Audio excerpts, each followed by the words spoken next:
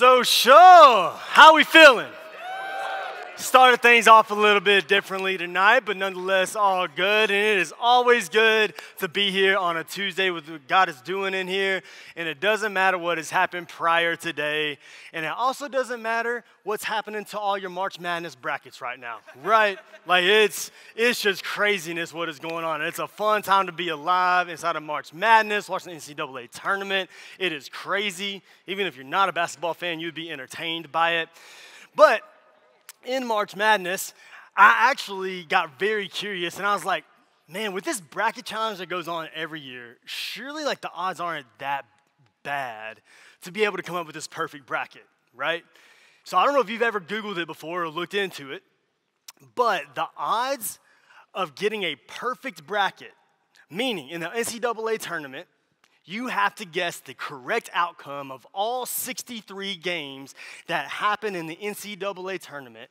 The odds of it is 1 in 120.2 billion if you know something about basketball. They even said if you don't know anything about basketball and you're just doing a coin flip, it's 1 in 9-point-something quintillion. I grew up in Cross County, Arkansas. They didn't teach a number with that many zeros behind it, but I know those odds aren't good, right? So sometimes I get in some wormholes and just get so fixated on things. So I also Googled, what are the odds of me achieving my childhood dream of reaching the NFL at 30 years old, dad of two, and I'm feeling it, right? What are those odds of me reaching the NFL? Strikingly enough, and there's a little bit of foreshadowing inside of that phrase, the odds are the same of getting to the NFL as it is to get struck by lightning once in your lifetime. Like, no joke. Literally, they are around the same ballpark of making it to the NFL every year into the draft as you would get struck one time in your lifetime. Also, maybe some of y'all had the ambition of maybe going to the Ivy League school of Harvard. Any Harvard grads in here? Just thought I would ask. Okay, cool. Woo pig. State school, baby. But hey, the odds of getting into Harvard, they are renowned for their rejection rate. They accept less than 5 applicants for every 100 applications that they get in. So their acceptance rate is around 4%. So here's the deal. These are all great, honorable places to achieve, to get into, to do. But then when we sit back and we think, man, if it's something else, if you have to be that good, that elite to get into a place like Harvard, to make it to the NFL, to get a perfect bracket, what does it take to get to a place like heaven, right? Like, what does it take to get to a place as perfect as heaven? This place of perfect peace, this place that is forever, without sin, without harm, and just fully enjoying eternal life with God, our creator, our maker, our father. Like, we can't wait to get there, but it just begs the question, man, like, what does it take? And inside of this series of misconceptions, we're going to inspect another one tonight. And it's this common misconception that can influence many people's thinking that I'm good enough to get into heaven. That I can be good enough in and of myself, dependent upon me, dependent upon my good works, dependent upon my good deeds to get into heaven. So inside of this thought, there are many religions that this is the root of it. You become the best person that you can be as moral of a person, you continue to grow, and you be good enough to get into heaven. Your good deeds outweigh your bad deeds, and you get into heaven. Even inside of Christianity, this can be a struggle for us that we wrestle with to where we start to be influenced in our living by living according to this thought that I've got to live to be good enough to be accepted by God and get into heaven. This thought is so trivial, so common. However, it can greatly influence and impact our life and our relationship with God. And we really need to dive in and just see why this is a misconception and what God's word has to say about it. Because this misconception, if we lean into it, we are going to misunderstand our true position before God without Jesus, which is a dangerous place to be. We're going to miss out on truly understanding God's love and why Jesus came, and we'll misuse our purpose in life. We'll miss out on what our purpose in life really is in the fullness of what it is. But through the journey tonight, thankfully, we are going to see a different case. Thankfully, we're going to see that this is a complete falsehood, that we do not have to be good enough. So we're going to be in Ephesians chapter 2. If you want to go ahead and turn in scripture there, it'll be up on the screens as well, or you can turn to it on your phones. But Ephesians chapter 2, we're going to look at verses 1 through 10. And tonight, we're going to see 3 reasons why this is false. 3 reasons that I can be good enough to get into heaven, to be accepted by God. We're going to see that, 1, we can't be good enough. It's not an ability of ours. We're not capable of it. We don't have to be good enough. It's not what God's word really says. And then thirdly, we shouldn't aim to be good enough. The motivation with which we live life shouldn't be about being good enough, but yet there is a deeper, more resonating, fulfilling purpose that we can have in our life because of what God's word says. So the first reason that I can't be good enough to get into heaven is that we can't be good enough since we're already dead. You glad you came to church tonight? Right? Real encouraging right out of the jump. I promise it gets better. But we have to start here. This is a core understanding of the gospel that we lean into and we have to accept and recognize and hold as true. But we can't be good enough since we're already dead. And if you're mad at me for saying that, I had to come to grips with that as well. But also, don't shoot the messenger. Paul said it about 2,000 years ago, okay? So we're going to look at his words, inspired by the Holy Spirit, written by God in Ephesians chapter 2, verses 1 through 3. And it says this. He says, "And you were dead in the trespasses and sins in which you once walked, following the course of this world, following the prince of the power of the air, the spirit that is now at work in the sons of disobedience, among whom we all once lived in the passions of our flesh, carrying out the desires of the body and the mind, and were by nature children of wrath like all of mankind." So as I said, there's this apostle named Paul who is writing this letter to the church at Ephesus. And in this letter, in Paul's life, at one time, his ambition was what we're talking about tonight, what we're trying to disprove tonight. His ambition was trying to be the best Jew that you could possibly be. His ambition was to be so zealous in all of the good works and keeping all the laws so that he may look pristine and clean before God. Paul, before he met Jesus, he would have even really reckoned with and stood on this misconception. You can even look at his testimony. We won't turn there tonight, but if you wanted to look at just Paul's testimony, Philippians chapter 3 records what Paul was seeking, how Paul was seeking after God and how he thought he should be accepted by God. But what he pens here, inspired by the Holy Spirit, after he was changed by Jesus' love, tells a different story. It tells a different aspect. It's not saying here that we have to strive to be good enough in order to be accepted into heaven. Ultimately, he says, as I said before, and the main reason tonight, that we are dead. We're dead. We're not behind the 8 ball. We're not behind. We don't have to catch up. We're dead. And what he's meaning here is like spiritually, our soul, there's no life in it. It's destitute. It's lifeless. There's no hope in and of ourself to be able to attain such a high standing as the acceptance of God and heaven. We're dead. Well, why are we dead? We're dead because of our sinful nature. He says, you're dead in the trespasses and sins in which you once walked. You followed the course of this world. You followed the prince of the power of the air, the spirit that is now at work in the sons of disobedience, among whom we all once lived, carrying out the passions of our flesh, the desires of our mind, and were by nature children of wrath like all of mankind. He's saying, man, we're dead because we have a sinful nature. Paul uses this word flesh here, or in the Greek, sarx.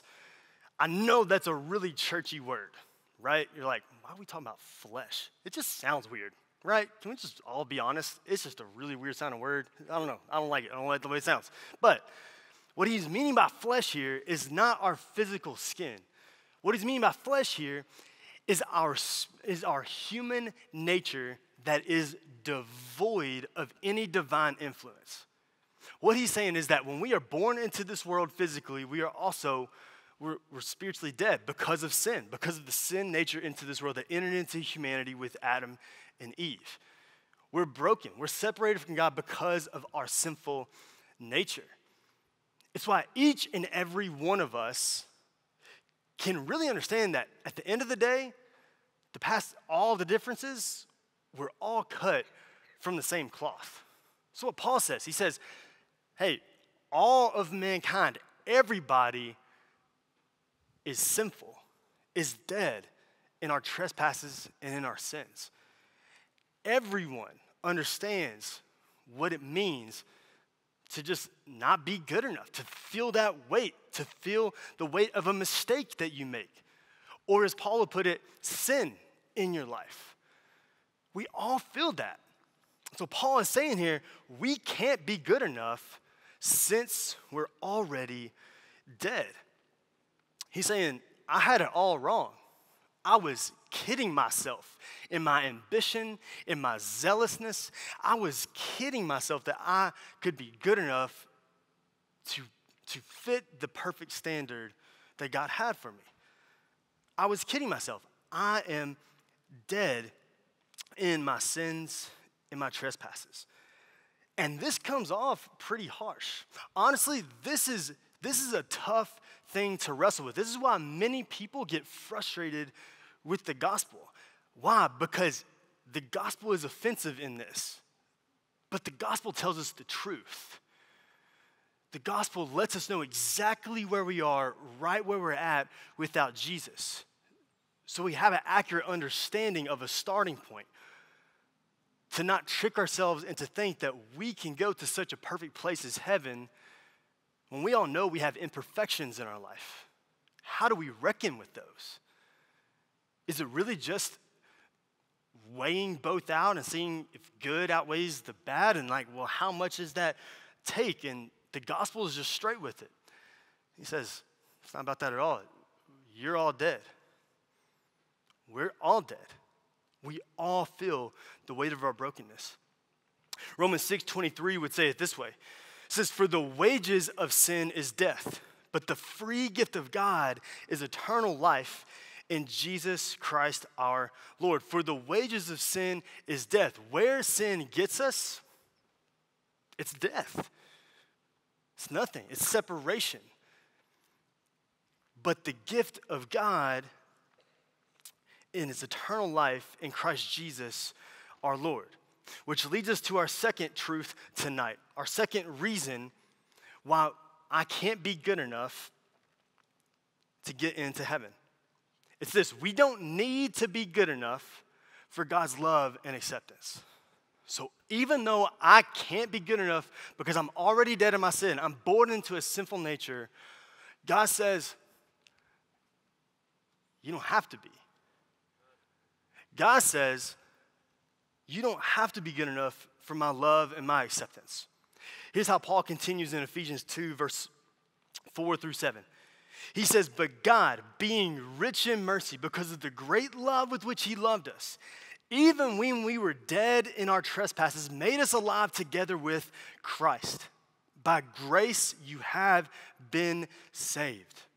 Not only that, and raised us up with him and seated us with him in the heavenly places in Christ Jesus, so that in the coming ages he might show the immeasurable riches of his grace and kindness towards us in Christ Jesus. We don't need to be good enough for God's love and acceptance. Paul writes here that our God does not define a relationship with us nor our acceptance into heaven based upon our merit, based upon our performance, based upon our good deeds. Why? Because he says, but God, being rich in mercy, being rich in mercy because of the great love that he had for us, even when we were dead in our trespasses and sins, made us alive together in Christ. Even though we were already dead and couldn't be good enough, God loved us enough anyways. The defining relationship with God is based on his love and is based on his character and is based on what he did, not who we are and what we've done. But that his love goes further than anywhere we could ever get ourselves in sin. God's grace and mercy and love is not won over by how good of people we are. It's based on how good of a heavenly Father he is, even when we don't deserve that. And I know that there may be several different dynamics or perspectives of relationships that gets this skewed in our mind, right? You may have some relationship that you're close to where it just feels like you're never good enough for that person. There's this standard that you just can't meet in their life. Whether that may be a parent, whether that may be a coach that you've had in your past, a boss, a friend maybe. We all maybe in some way, shape, or form have just felt that weight of like, but I just don't feel totally accepted by them. I just feel like I'm not good enough to some extent. Me growing up in sports, I had a lot of different coaches, and I would say most of them were pretty great. There were some that would definitely be how I would characterize them. That it was just basically how good of a football player I could be for them. Not a basketball player, because I wasn't about that sport, okay? But how good of a football player I could be. And I mean, y'all, football was my life. Like, I was the stereotypical boy raised in a small farm town. Like, I wanted to play underneath the Friday Night Lights my entire life. It was my love. I was born into it. Like, my dad was an All-American linebacker at Arkansas State. And I mean, I was born on Super Bowl Sunday. Like, I was made to love football. This was my love. This is my passion. I wanted to be the best football player that I ever could. There were even times where during the offseason, after practice or after lifting weights, I would go to this like 6-week running program to just try to get faster because I wasn't that fast. But they like promised, hey, we'll take 2 tenths off your 40 time. And they did. I went from a 5.4 to a 5.2. It's not that great if you don't know 40 times, right? But I did everything I could to become the best football player that I possibly could be. I put everything in it, so much work, so much performance into it. And when I got to high school, our senior year, we were finally good. We had a winning record like halfway through the year. Like we were number 2 in our division of the conference, and we were playing the state game of the week. We were playing against Batesville, and they had rolled over everybody so far by like 20, 30 points, and they're coming to our stadium. And we'd be like, nah, not here. And so it gets down into the 4th quarter, the defining moment of the game. And this is the state game of the week. Like, this is a big deal. Winner of this could be the winner of the whole conference if everything played out great. And with less than 2 minutes left, I get the call. And I'll just roll the clip and show you what happened next.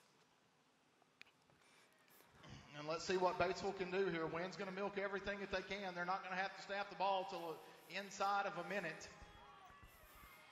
Let's see what the defense can do. Handoff goes to the left. Ball's on the ground. Batesville's going to pick it up. He could go. He could go. Go, Matthew. Go, Matthew. Go. Go, Matthew. Go. Oh, Matthew's going to go. He's going to score. Touchdown, Matthew Showalter. Touchdown, Matthew Showalter. Touchdown, Matthew Showalter. Wow. Oh, my gosh. Woo! And there ain't no flag. No We can cut it. We're good. We're good. Thanks. Appreciate it. Ain't no flags, man. There's false start, you know? But anyways, besides my bitterness, y'all, this wasn't just like the worst moment of my high school career. Like, I mean, I wanted to hang up the pads after this, but like, it caught fire on YouTube. It's off. Like, this is on there now with about 10,000 views. The original one had 300,000 views. And SportsCenter picked it up. And it got shown on SportsCenter on Monday.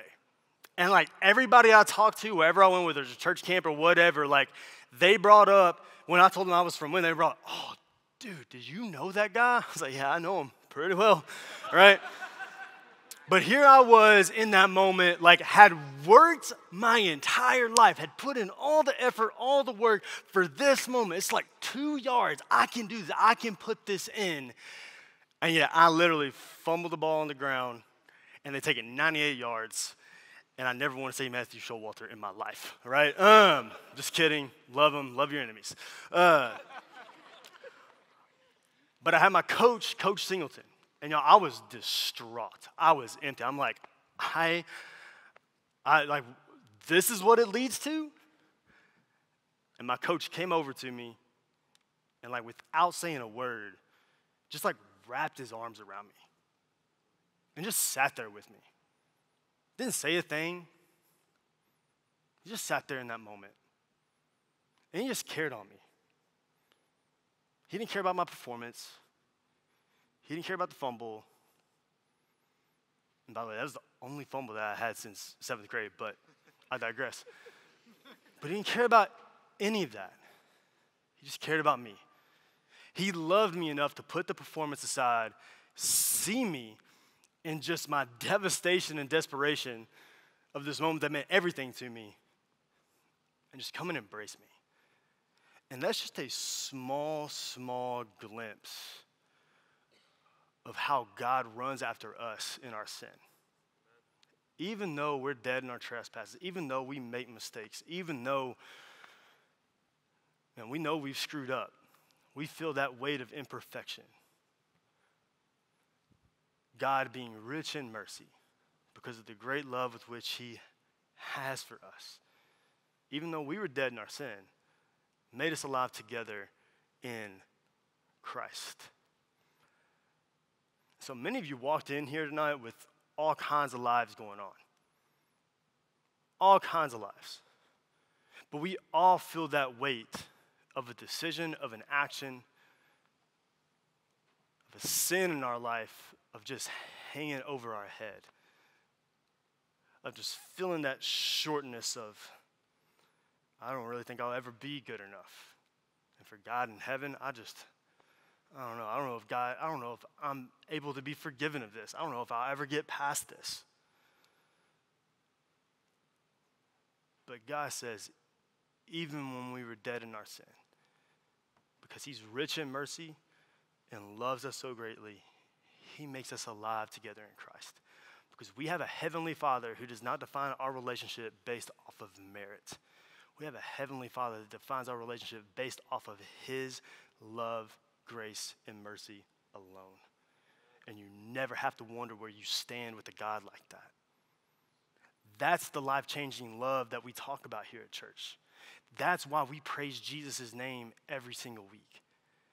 Because through Jesus Christ dying on the cross for our sins, he did what we could never be good enough to do. He did what we needed. He did the only thing that could save us. He took our punishment and tasted death that he should have never deserved and spilled his innocent, perfect, precious life to be able to pay that punishment and debt and wipe the slate clean, to take all the red out of our ledger. Not for anything you've done or I've done or anybody else, but Jesus. We don't have to be good enough for God's love and acceptance because Jesus was. So wherever you're at tonight, whatever it is that's making you feel just less than, no, that's sinful nature. brokenness, but you can be made alive together in Jesus Christ. Be thankful that God is a Father of redeeming love.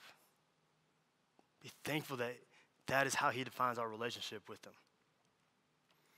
1 John 4:10 would simply say it this way: "In this is love, not that we've loved God, but that he loved us enough and sent his Son to be the propitiation," or the payment, the atonement, sufficient for our sins.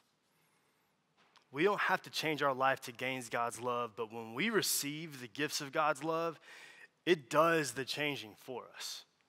We don't have to change to gain God's approval. We don't have to get better, be better, do good enough in order to get into heaven. But when we come to know the truth, the goodness, the depths, the richness of God's grace, mercy, and love, it's life-changing. It changes who we are, how we live, how we go about relationships in our life, everything about us. And that's why Paul continues to write on here, to where we would say, finally, that in our life, when we give our life over to Jesus, by grace through faith, that our aim shouldn't be for being good enough when we do good works. When we come to faith in Christ, when we surrender our life over to him and say, I'm done trying to be good enough and to compensate for my sin because you've done it anyways and you've offered this freely to me, the aim of our life changes. No longer do we have to be good enough in what we do for others to try to find any kind of acceptance between us and the Lord. That's through Jesus. And so it changes the way in which we live our life. Paul will continue on right here in Ephesians 2, verses 8 through 10. For by grace you have been saved through faith. And this is not your own doing. It is the gift of God, not a result of works, so that no one may boast. For we are his workmanship, created in Christ Jesus for good works, which God prepared beforehand that we should walk in them. Paul, after he came to know Jesus on Damascus Road, which you can read about in Acts chapter 9, just this moment to where Paul's life was changed forever by coming to know Jesus as his Lord and Savior, he went on to do some pretty incredible things for the church, so much so that we as Christians, as the church today, are thankful because of it, but also look and say, man, like, I want to live like Paul did. I want to live out my faith like that. But the aim of Paul's life switched and it changed. Instead of trying to be Paul that was good enough, Paul instead said, Jesus was good enough for me. He loved me enough to do what he did for me. And now I get to live from his love. I get to live out of the love that God has for me instead of trying to gain it or attain it. These are just false hopes. Can't be good enough. And our aim shouldn't be trying to be good enough when we're doing good works. When we look at these verses, if you've ever wondered about what it takes to enter into that relationship, to feel accepted into heaven, you no longer have to wonder. Like, this is how God lets us know how we have a relationship with him, how we enter into a relationship with him, how we are saved. He says, for it's by grace, his grace, through faith. It is through the gracious act of what he has done once and for all in Jesus Christ on the cross and raised from the tomb, and we trust in that. That is as simple as it gets of what salvation is. We never have to wonder how a relationship with God starts. That's baseline. For it is by grace through faith that you're saved. It's not your own doing, it's the gift of God, not a result of works, so that no one can boast. It's a gift. It's a gift. God gives it to us. You don't earn a gift. You're just given it to live with it. But I say, so many times do I stumble back into that thought of trying to be good enough for God, for people I work with, my wife, my kids, trying to be good enough father or husband. So easy is it for me to stumble and just start stepping back into this and letting this thought just overrule my mind to say, man, am I really good enough? What do I got to do to prove myself to this person, that person, my family? It's so easy to digress back into that. And that's why this scripture is so monumental, because it's just point blank telling us it's a lie.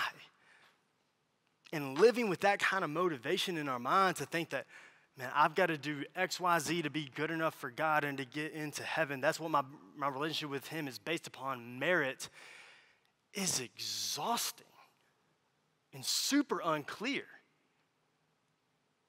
It's something that it's a bar too high for us to reach and a weight too heavy for us to carry.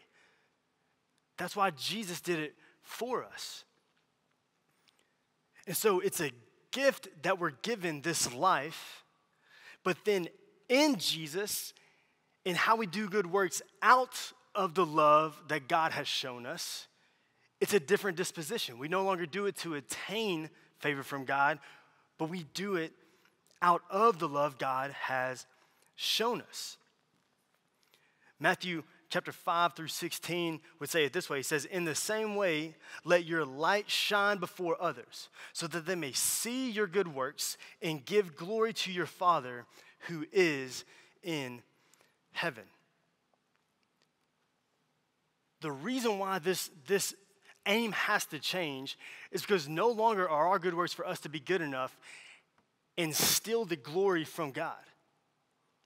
When we try to be good enough in order to attain God's favor and to be accepted into God, when that is what it is, what we do for other people has a little bit of a hidden agenda behind it. I'm doing this for you so that I can get into heaven. I'm doing this for you so that God will accept me into a relationship with him and a kingdom for him. It's got some strings attached to it.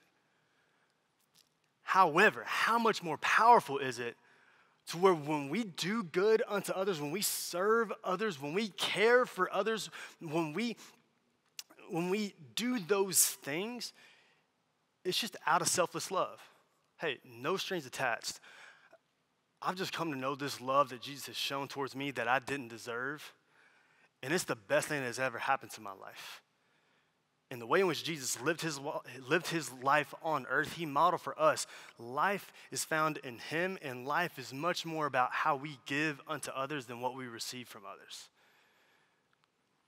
And so the love of God changes our life. It changes our aim to no longer try to be good enough through what we do for other people. Instead, our aim becomes showing other people who Jesus is, letting our light shine before others in a way that points glory and attention to God, saying, this isn't for me, this isn't how good of a person I am, this is just how good Jesus is. And this Paul, who is writing this, inspired by the Holy Spirit, that's what he went on for the rest of his life to show. It's no longer about me, Paul, it's about Jesus. And so for us in the room, if we have come to know the loving God, if we have been changed by his love, we no longer have to worry about being good enough or doing good unto others so that we meet a standard. We just get to do it out of the freedom and the fullness of God's love in us. So the way in which we serve people, it's just out of the selfless love of God. This word that Paul uses here for workmanship is poiema, this Greek word poiema, and it means a work of art. It's a piece of art, a sculpture, a painting. And so when you think about a work of art, no work of art does itself, right? Like no painting paints itself, no sculpture sculpts itself. It has an artist behind the work.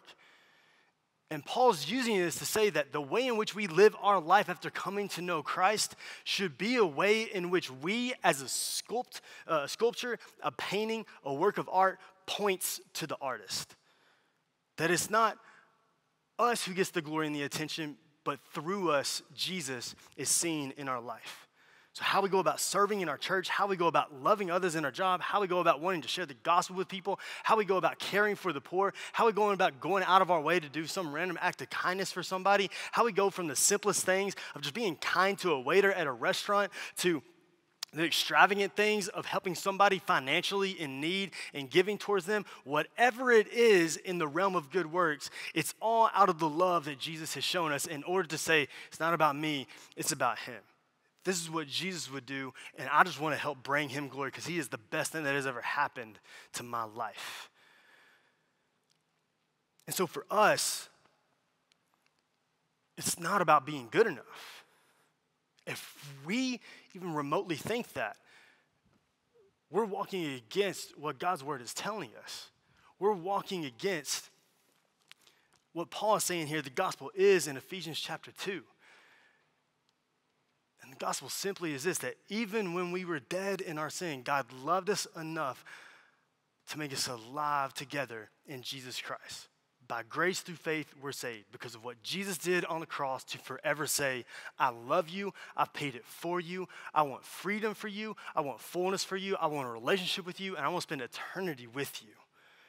And now I want you to just walk with me as my son, as my daughter, on earth into heaven. That's what we're called into. So we're not called to be good enough. We're called to Jesus who is good enough for us and just surrender our life over to him. So social tonight, I'm just going to ask you, go ahead and bow your head and close your eyes. We're going to enter into a time of worship here in a moment, but just in this time right now, just take some time with the Lord. Take some time with the Lord right now just to really inspect what really drives my life. What's my mindset? Do I think that I have to do this and this and this to be good enough for God?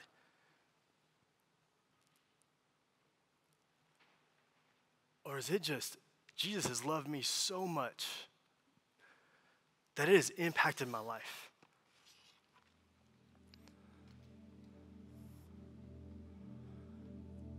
Really dig in with the Lord in a time of prayer and see what's behind the motivations with which I live.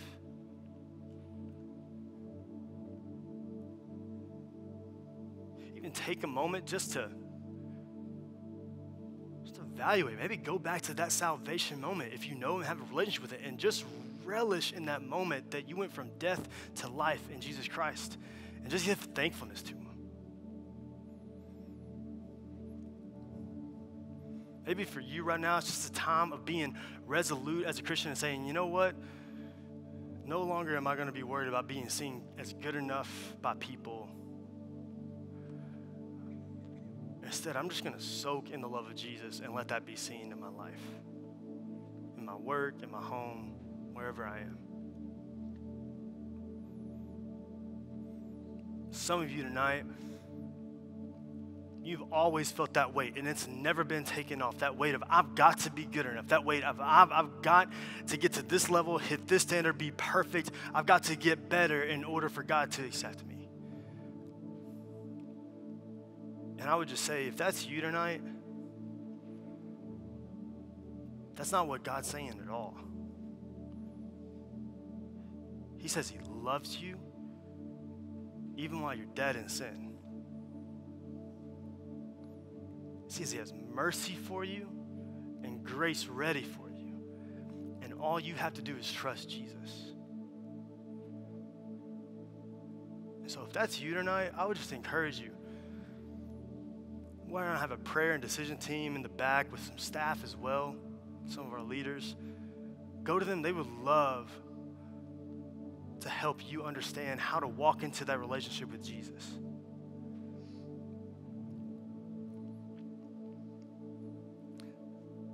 God, thank you so much that you're a good heavenly Father that doesn't define our relationship with you based on merit, but you start a relationship with us based upon who you are and the richness of your mercy and your grace and your love. And all you require of us is just to trust you, Jesus. Father, I pray for us in this room that we would just be a force of your love to be reckoned with in the workplace tomorrow, in our homes tonight. God, that we would just want your love to just spill out of us and just to see other people come to know you. God, I pray that your love would just fill people's actions and desires and minds, so that way you get all of the glory in our life and how we live and love and treat others. God, I even pray tonight for someone in this room, whoever it is, just to take that step from death into life, to call them out of darkness and just to give their life and surrender over to you. So Jesus, we love you and we worship you because you were enough for us. In your name we pray, Jesus.